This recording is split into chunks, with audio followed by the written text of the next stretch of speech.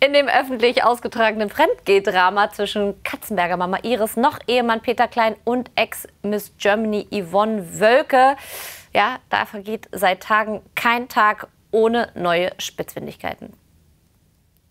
Wie kann man nur so dreist lügen? Ist es eine Krankheit? Ist die ansteckend? Wahrscheinlich haben Sie den Großteil über diesen Iris, Peter Klein und Yvonne Welche-Beef gegen ihren Willen erfahren. Es ist das Dramadreieck. Die unendliche Geschichte im Fremdgeh-Skandal des Jahres, die, wenn wir nicht aufpassen, die Zeit bis zum nächsten Dschungelcamp 2024 locker überbrücken könnte. Der Plot. Nach 20 Jahren Beziehung kracht's zwischen Katzenberger Mama Iris und Ehemann Peter Klein. Denn während der Dreharbeiten zum Dschungelcamp in Australien verknallt der sich in Schauspielerin Yvonne Welche. Für Iris der entscheidende Schritt in Richtung Scheidung und der Startschuss für den kleinen Krieg gegen Yvonne. Aber es scheint ein Streit voller dreister Lügen zu sein. Yvonnes unerfüllter Kinderwunsch ließ sie die Nähe zu Peter suchen. Nur laut Iris hätte Peter gar keine Kinder mehr zeugen können. So, und ihr habt auch gefragt, warum ich denn noch mehr Kinder bekommen habe. Der Peter konnte ja keine mehr machen. Geht ja gar nicht. Aufschlag Yvonne. Wie kann man nur so dreist lügen und den einen Ehemann so blöd dastehen lassen? Denn gleichzeitig wird klar, dass Iris selbst keine Kinder mehr hätte kriegen können. Sie hat nämlich seit 20 Jahren keine Gebärmutter mehr. Man muss nicht verrückt sein, um hier durchblicken zu können, aber eventuell könnte es helfen. Wer sagt also die Wahrheit?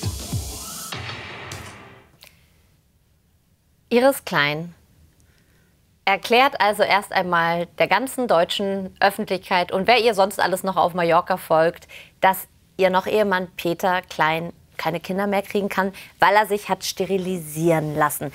Das ist schon der Hammer, Tanja, oder? Also einige würden dazu wahrscheinlich jetzt sagen, in your face. Also natürlich, ich gucke mir das an, ich bin teilweise sprachlos, ich bin fassungslos, aber eigentlich denke ich, okay, jetzt ist es einfach noch eine Stufe weiter. Aber dass sie keine Gebärmutter hat und er sterilisiert ist, also das ist natürlich, das übertrifft noch mal alles, was man bis jetzt an Scheidungskriegen oder Trennungsauseinandersetzungen hatte. Und wir wissen ja inzwischen, also ich habe noch ein bisschen Hoheitswissen mitgebracht. Na, oh, immer her damit.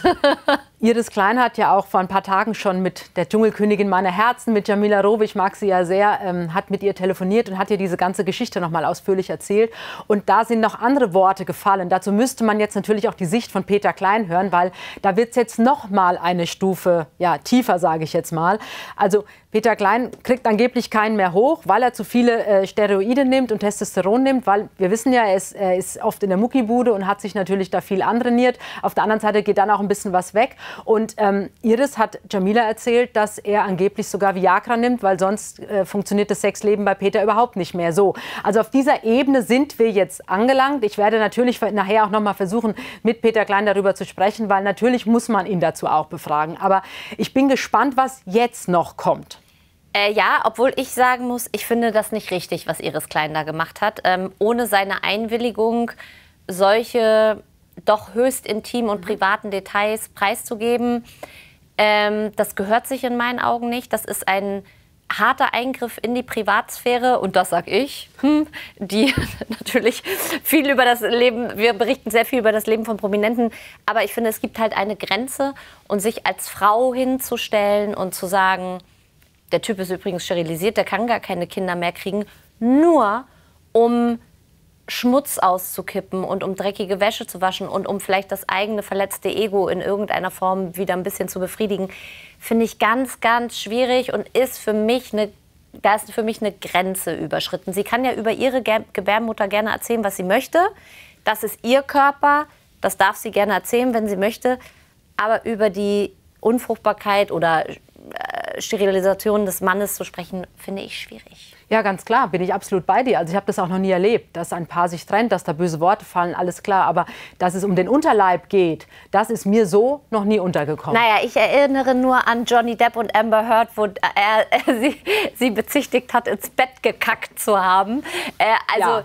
Aber ich sag mal so, jetzt, vor allem Iris, ich habe jetzt nur gelesen, auch es wird ja überall geschrieben, der Kinderwunsch von Iris Klein. Und dann denke ich, mein erster Gedanke war natürlich, naja, die Iris Klein ist 55. Also ich denke mal, der Kinderwunsch ist vorbei. Also warum dieses Thema jetzt kommt, liegt natürlich an Yvonne, weil Yvonne ja erzählt hat, dass sie so gerne ein Kind hätte und dass sie es mit ihrem Ehemann ja auch versucht hat über Jahre. Und Iris wollte natürlich der Yvonne jetzt damit auch noch mal eins mitgeben, nach dem Motto, das ist der Falsche für dich, weil der kann dir diesen Kinderwunsch eben auch nicht erfüllen. Das ist ja der Grund dahinter. Ja, aber dann hat sie ja noch mal nachgelegt und hat gesagt, naja, der kann ja das wieder rückgängig machen, dann kann er dir auch deinen Kinderwunsch erfüllen.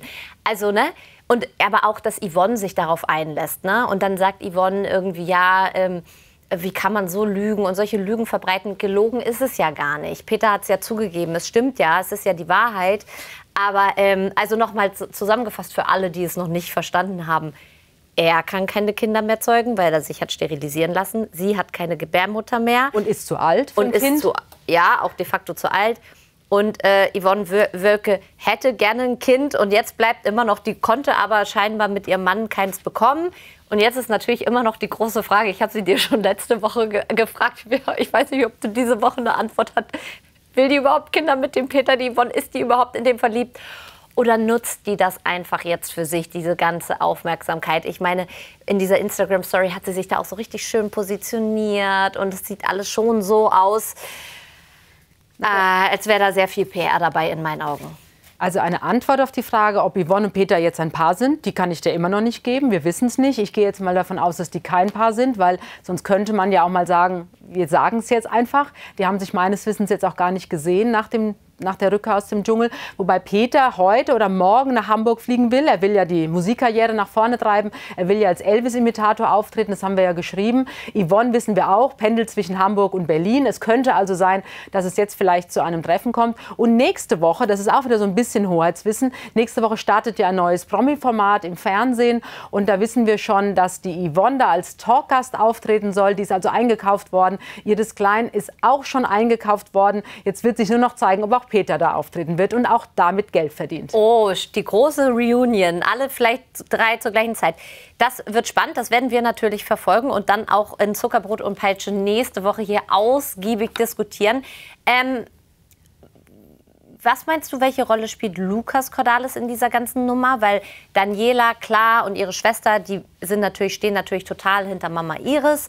Bei Lukas war ich mir da noch nicht so sicher, weil der sich sehr zurückhält und der ja auch so dicke mit Peter war. Ne? Ja. Der hat ihn ja auch zweimal begleitet ins Dschungelcamp, nach einmal Südafrika, einmal Australien. Einmal durfte er nicht mitmachen, aber die haben ja schon ein enges Verhältnis. Was hast du da irgendwas gehört? Was meinst du, wie der da so... Klar, der will sich auch nicht mit seiner Frau verderben, aber...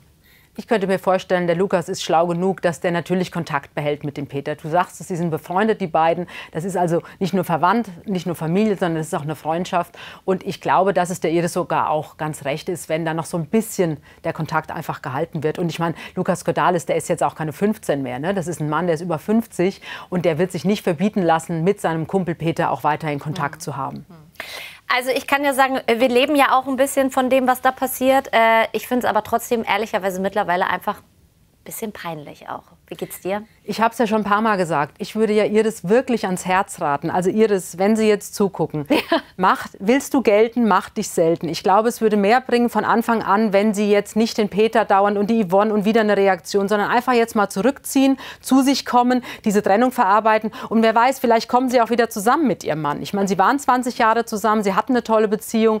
Und ich glaube, es wäre besser, jetzt einfach mal einen Schritt zurückzugehen. Er soll sich jetzt mal austoben und ich könnte mir vorstellen, dass er es in einem halben Jahr bereut, sie verlassen zu haben.